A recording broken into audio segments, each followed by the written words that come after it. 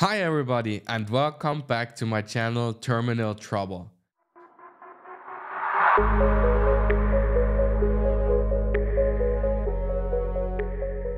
Today I can announce it's my second video and I have 23 subscribers. So thanks everybody who subscribed my channel, and please, for the others, if you don't have done that so far, please hit that subscribe.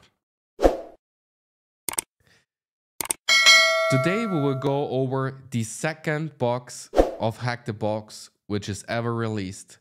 So it's dropped on March 15, 2017, and it's a classic example why you should always keep up your system patched. So we're talking today about the CVE 2008-4250. So let's jump in and hack the machine together. So first, what I always do is set the variable set the IP variable on the machine and also the variable target. This helps on, especially on CTFs, to move fast forward. We have only one machine. On a real penetration test, I would not do that. But here in the CTF environments, it's a fast and efficient way. And always I use Rust scan to get the first and quick response. It's a modern, fast, efficient port scanner. And this is what we will use. So we see there's a couple of ports showing up. And there we see some probably bad thing on Rust scan. Sometimes you need to run it twice to get the full list. Here it missed on the first scan the port 445, but this is definitely running on that machine. The great thing on that machine is today we will use Metasploit framework for exploiting that machine. So we start our Metasploit console.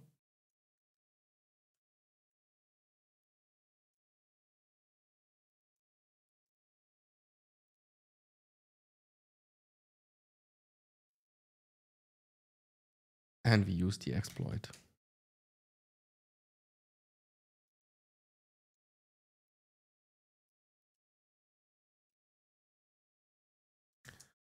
We can always show the options for that exploit. CVE 2008-4250 arises from the way that server services improperly validates or handle certain fields with RPC requests. By sending a special crafted SMB RPC request to a vulnerable system, an attacker can cause the system to mismanage memory, leading to memory corruption or buffer overflow conditions. Upon successful exploitation, the attacker typically gets system-level privileges on the target, effectively full control over the operating system. Because the vulnerability exploitation over the network, attackers only needs the ability to send packets to the target SMB service. No authentication required, which make it a vulnerability, means it can self-propagate and cross unpatched system in the same network. And then we can set the remote host. This is our machine which we will attack. And we set our local host to the interface of the VPN. And then we can run the exploit, and we see it successfully exploiting the machine. So it looked like that it's a Windows XP with Service Pack 3, and we have sent the payload and the shell is open, which is really perfect. And we can now go and take a look which permissions we have, for example. So let's do that together. So we see we have immediately system permission, which is great. So we can do whatever we want.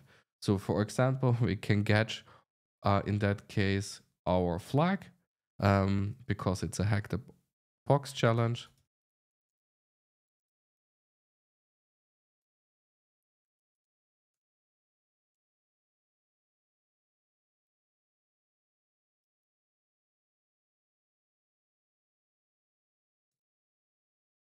You see here, and then also the root flag.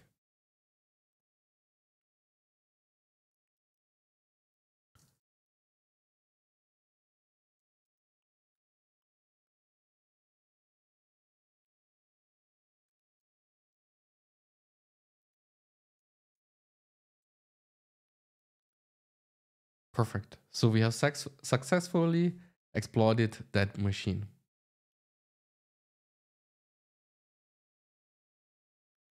We finally did it. The second hack the box machine is successfully hacked. I'm very excited about my second video, and I hope you will enjoy and follow the next videos with me. So please hit and subscribe, and I would like to see you in the next videos.